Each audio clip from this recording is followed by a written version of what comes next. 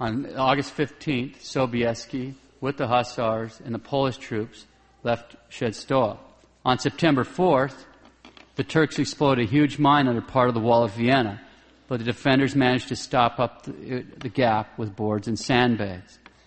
On September 5th, the Polish relief force reached the Danube, and on the 8th September, the whole relieving army assembled together on the Danube about 30 miles from Vienna. Besides the Polish troops, there were Austrian troops, as well as Germans that had come from Saxony, Swabia, Franconia, and Bavaria. Some 60,000 soldiers all told. Before they had a great council of war, Blessed Marco said Mass, and their server was King Jan Sobieski. The commander of the imperial forces placed himself under the command of Sobieski. Blessed Marco participated in the war councils as the emperor's representative. He insisted that it was necessary first to repent of the offenses given to God and to implore His mercy and ask for His help, and then attack the Turks gathered around Vienna. And he prophesied, quote, "The Turk will be vanquished, and he will leave us all his bags and baggage," close quote. It was the last possible moment on the evening of September 11th that Jan Sobieski, leading his force of Catholic soldiers, arrived at a hill called the Kahlenberg. It overlooks Vienna from the north. Surveying the situation, he was unimpressed with the enemy fortifications. As he wrote to his wife that night, quote, "The general of an army who has neither thought of entrenching himself nor of concentrating his forces, but lies encamped as if we were hundreds of miles away from him, is predestined to be beaten," close quote. In town, the defenders were on their last legs, starving, sick, broken walls. The situation was very grim. And then in the early hours of the morning of September 12th, some bakers in Vienna, making bread with what very little flour still remained, heard noise underground.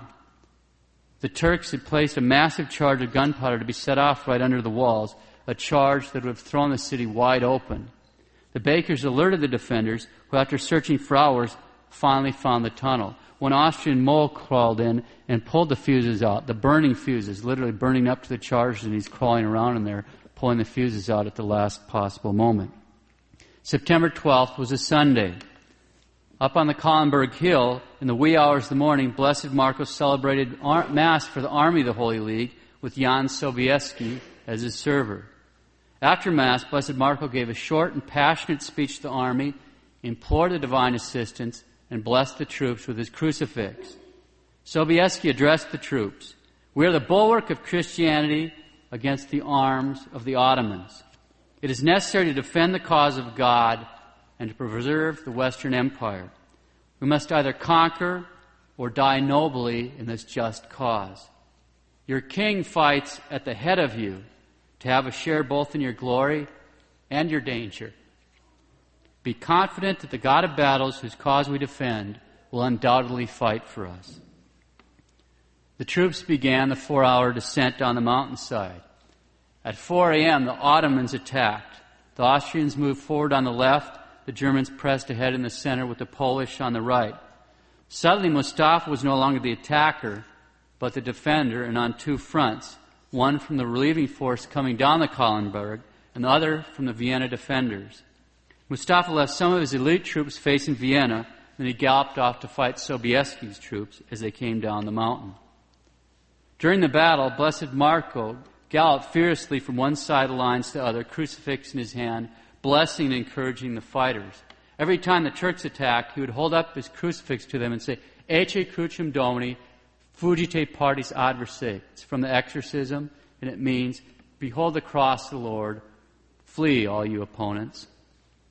At about 5 o'clock in the afternoon, after watching the ongoing battle from the hills for all day, Sobieski stood in his stirrups, drew his sword, and charged down the hill, leading the largest cavalry charge in history.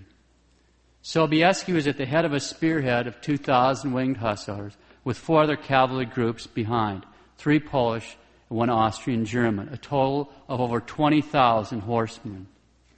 The remaining Vienna garrison sallied out of the defenses and joined in the assault from the other direction.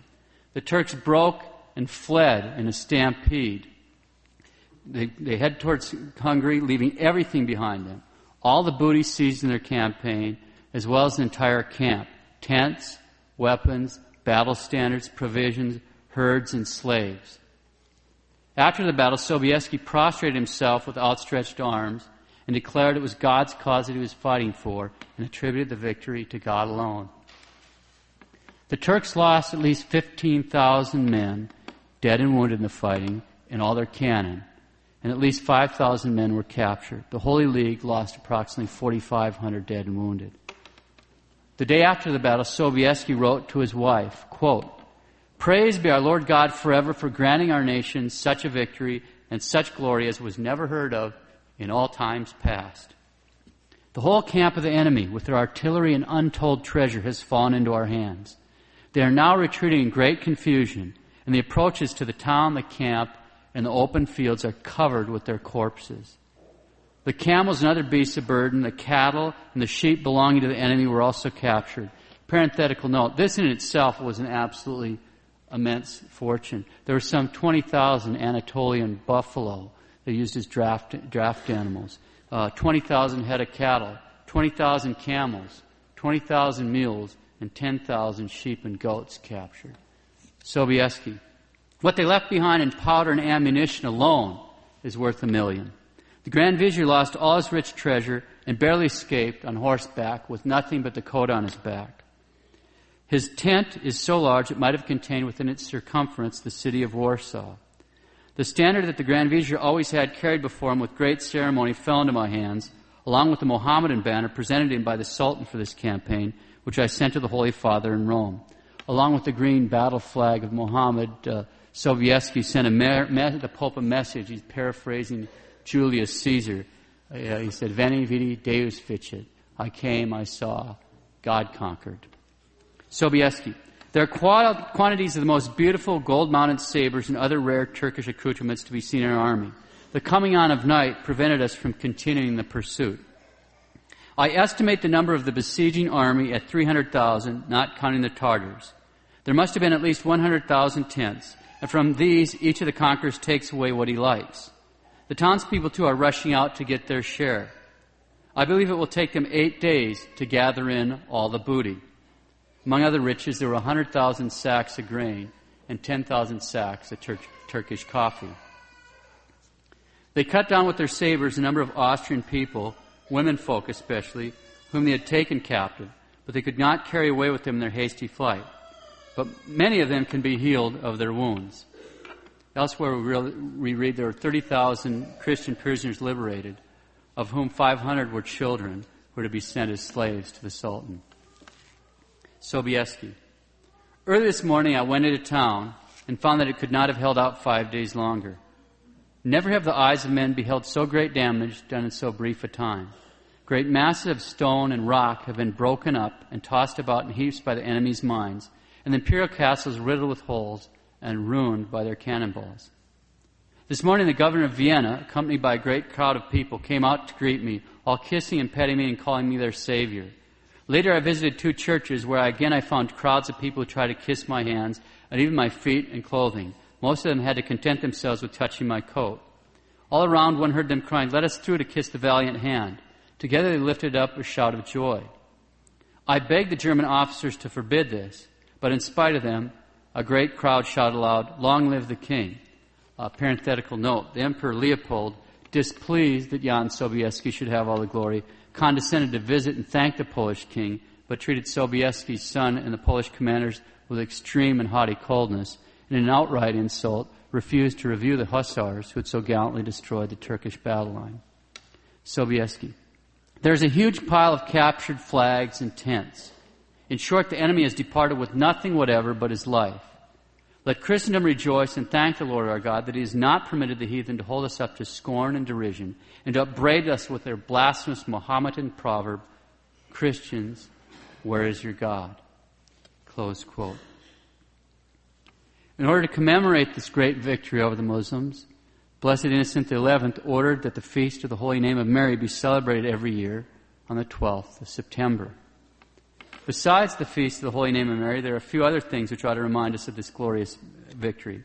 As one story goes, after the battle, one enterprising man opened the first coffee house in Vienna using the 10,000 bags of Turkish coffee. That's certainly true. But because the coffee was so bitter, the story goes that Blessed Marco added milk and honey to sweeten it, which is where it got the name cappuccino, after the brownish color of the habit of the capuchin. What is far more certain is the development of another common article of food.